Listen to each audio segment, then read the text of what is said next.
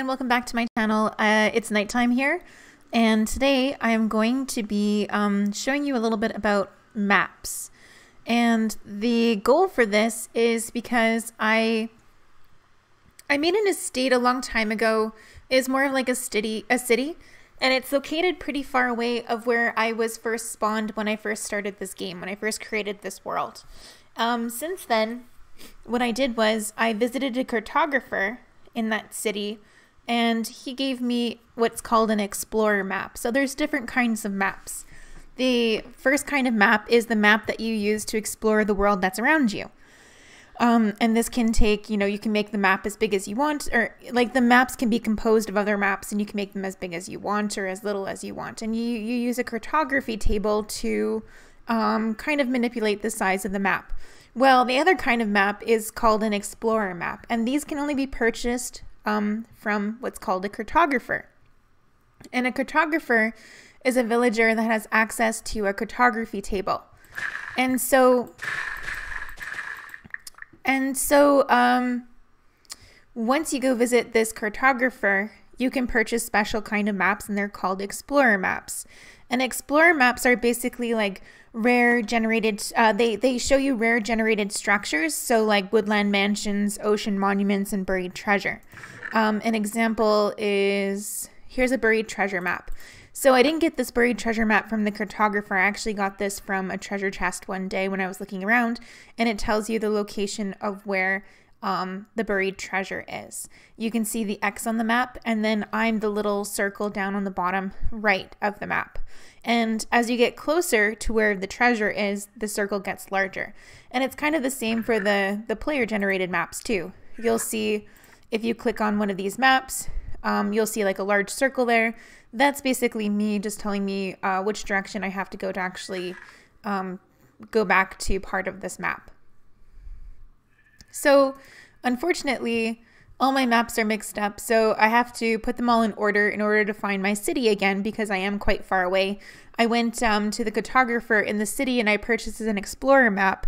I got a woodland mansion map, which led me over here, and later when the sun's up I can show you, but the woodland mansion's all the way over here. You can kind of see it, but it's too dark. So I purchased that map. I walked a whole long row of maps, so it was very far away. And now I'm going to try to make my way back to the city so I can show you a video of the city that I was constructing for my villagers, because that was my very first, well, one of my first projects when I entered this world. I believe the city is also connected to a rail link. It's been so long since I've been back there, so I don't remember, but I made up this railway station, and it connects to my very, very first estate where I spawned first in the game. So today I wanted to talk a little bit about maps, get my maps back in order, and then plan my trip on the way back.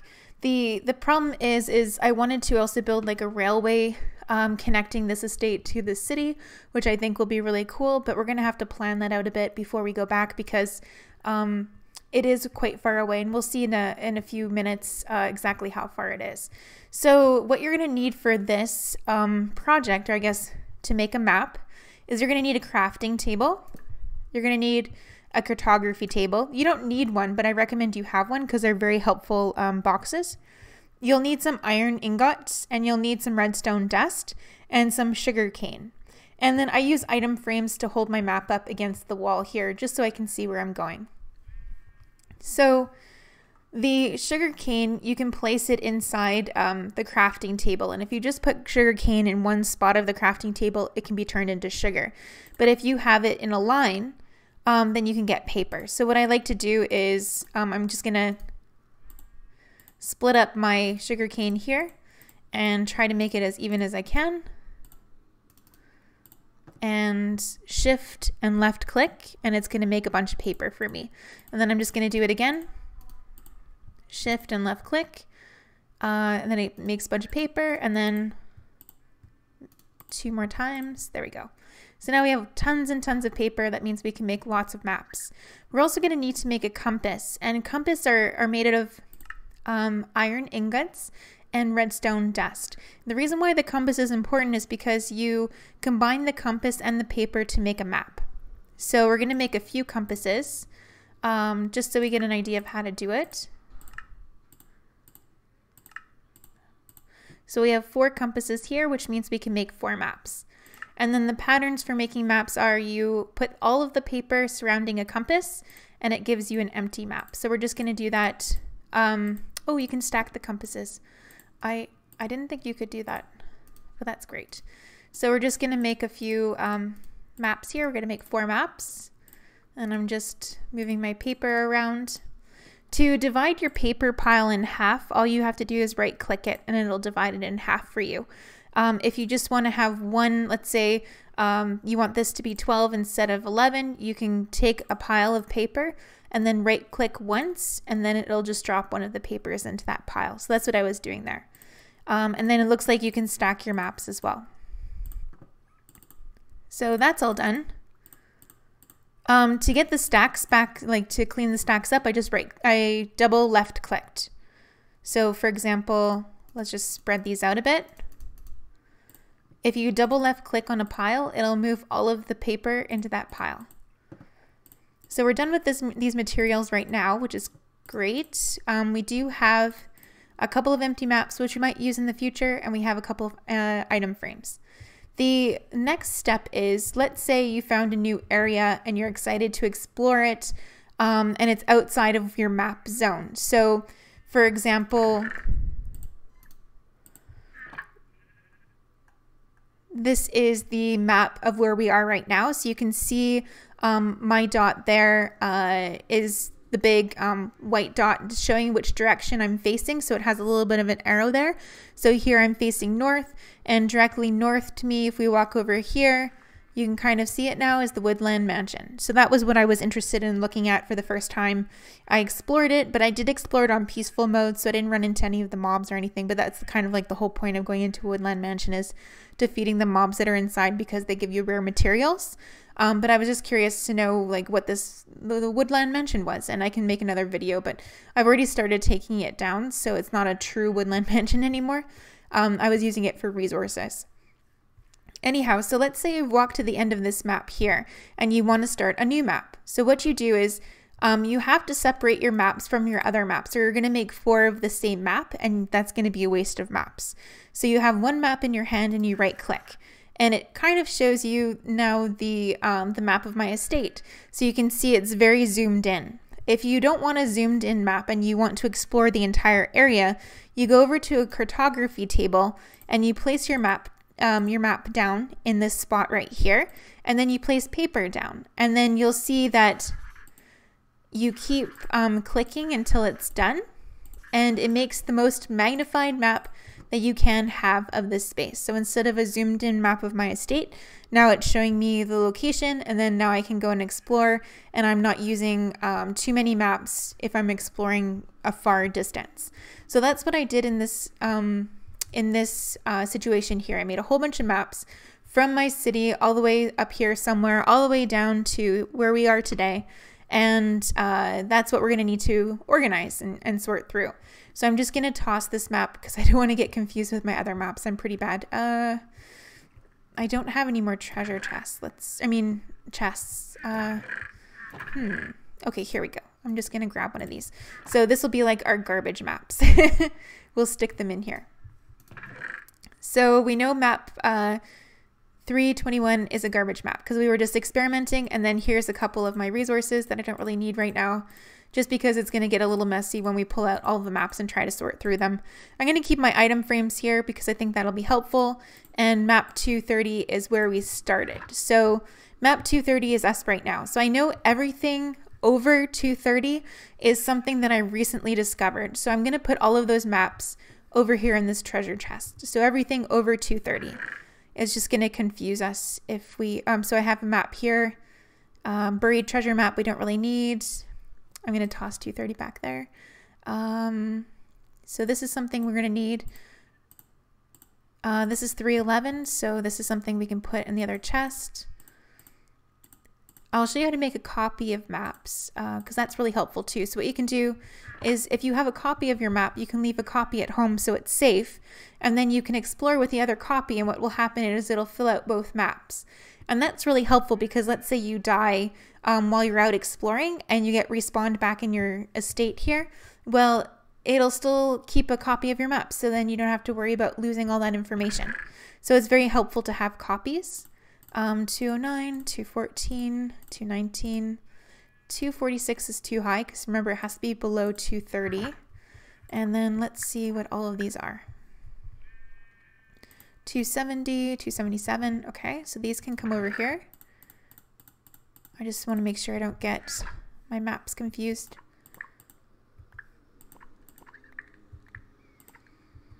So I've done a lot of exploring just because I like to see what's around me. Okay, let's see what we have now. So we've got 251 that can go. Yeah, it looks like all of these 300 can go too. All right. So now we have all of the maps that we're going to need to get back to my city. So let's put these maps in order now. So I know 230 was the latest because that's where my estate is now. We do have 219. I keep thinking I'm missing a map somehow because 230, usually it goes by 5s. But I don't know where the other one is, so we're going to have to make do. 204. Oh, this one's missing. Okay. 294, 189. And 178. So it looks like I made a copy of 178 too. So this is where we are now. So we'll start, let's put an item frame down here because this might get pretty tall. And here's 230. And here is the next one. Yeah, it's gonna get, okay, we'll just start over here again.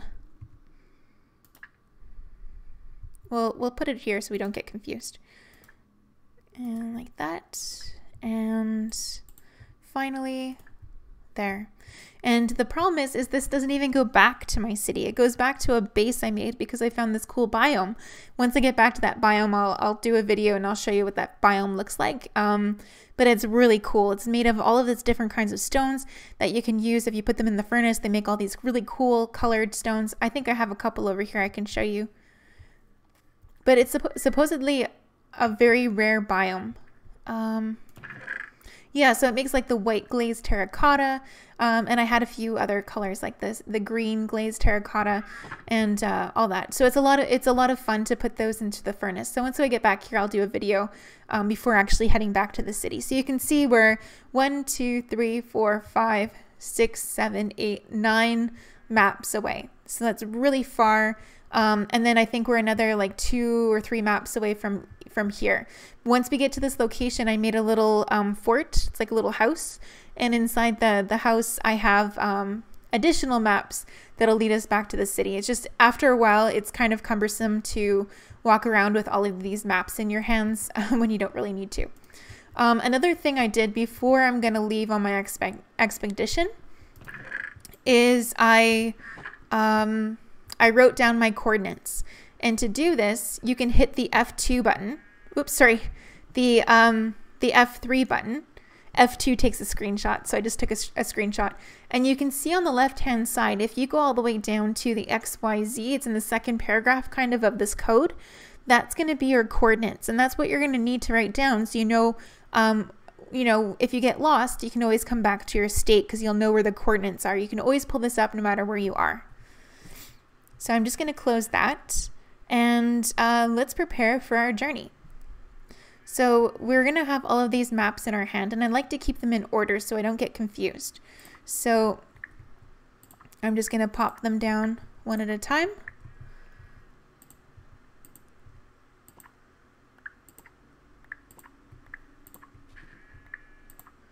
Okay, and we're going to start with map 230 and we'll keep all of the other maps in order. So it does take up a lot of space. So that limits the amount of resources that we can actually take with us. And if we looked at the map, there's also like a part of the map where it shows you have to cross a body of water. So I'm probably not going to bring my horse. I'm probably just going to walk there. We do need a shovel And we do need a pickaxe. I'm kind of weary about bringing one of these because it's only half good. We might have to make another one. So maybe what I'll do is I'll bring some sticks. We'll bring some torches. I'll bring a boat. Boats are always good for traveling in. And I don't really need food because, again, I'm in the peaceful mode, so my health never goes down even if I don't eat, which is nice. I think I'll bring a couple of leads because they're always good if you want to catch an animal, for example. And maybe I will bring a saddle. I'm not going to take my good horses with me. I like them too much. They can stay here. But I will take my armor and my saddle in case I find a spare horse that I can just ride and, you know, it'll help me go a certain distance and then I can come back. I'm going to take one of these so I can tie up the horse later if I need to rest for a while or if I'm exploring. And, I'm never really worried about the direction I'm going because I have my maps. They tell me which direction I'm going. So I'm not too worried about that. I am worried about... I'm a little bit worried about leaving the house, but I think everything's going to be okay. Usually I bring back the iron with me because if I'm going to build a train track on the way back, it's a good way to start. But I think, well, maybe I should. Okay, so I'm going to bring the iron back with me. Iron and gold. And then I can build some train tracks and maybe like a train system on the way back here. And I'll bring a couple of diamonds in case one of my tool breaks. And... let's collect some of this iron. You have to be really careful with iron because, I mean, like if you're carrying this much iron with you and you're carrying all of your iron, you don't want to die. So never take any risks. I'm bringing some money in case I run into a wandering traveler. I'm going to bring a couple stacks of gold because you'll need those to power the rail tracks. I think I have enough redstone back at my other place. Okay, it looks like I'm ready. Normally you would, you know, dress in full armor and bring a crossbow. I think I'll put on some armor just because I might actually fall somewhere and hurt myself. So gold really isn't the best armor. It does look pretty, but this one's pretty good. So I'm just looking for armor that's going to protect me and maybe I can use during swimming. So the respiration helmet. I do need a pair of shoes and a chest piece. I don't have many chest pieces here. I guess I'm going to have to use a gold chest piece and I do need some shoes. So we'll go for unbreaking. I'm still kind of learning how the armor works. So if I chose the wrong things, I apologize. Bear with me. Okay, so it looks like everything, I think we're ready. We're ready to go. We have our maps and we're going to head north. We're going to say goodbye to everybody. Goodbye, goodbye. And we're going to start to head back to my city. And hopefully it won't take too long to build a connection between my estate and the city again. Because I'm going to miss this place. Okay, I might leave when it's light out. It's a little too dark. I know you can make a potion that'll let you see in the dark, but I haven't figured out how to do that yet. Okay, thanks for watching, and we'll see you in the next video.